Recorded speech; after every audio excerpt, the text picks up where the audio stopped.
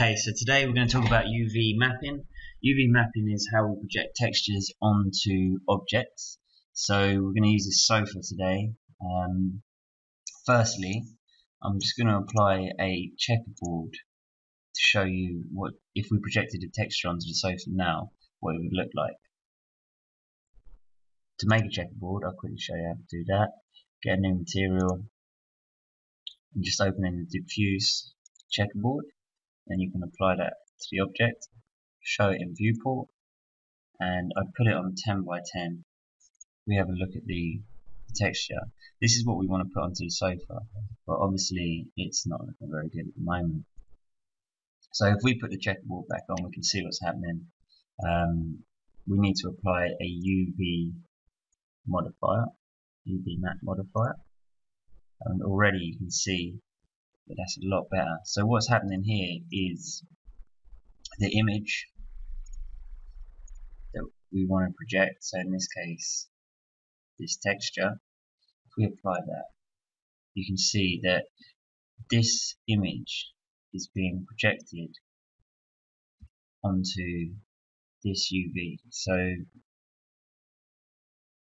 this is basically the image. Imagine the image is on this plane and it's being projected down onto the sofa.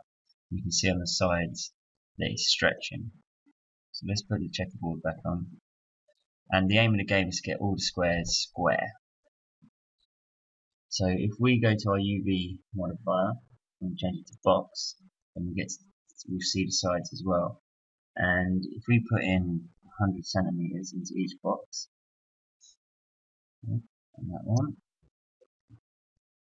now that image is being projected from all 6 sides onto the sofa. So now if we apply our texture, you see it's nicely distributed. It's pretty good.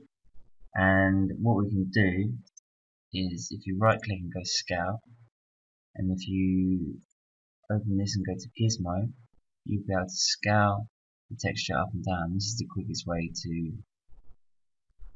change the scaling. Another tip is, you see the join lines. What you want to do is move this up and down just to get them in the right place, so you can't see the seam. This can be a little tricky, and you can use the unwrap modifier, but that's a whole nother story. So that can line up just about there. So that's looking pretty good, and that's how you do UV mapping.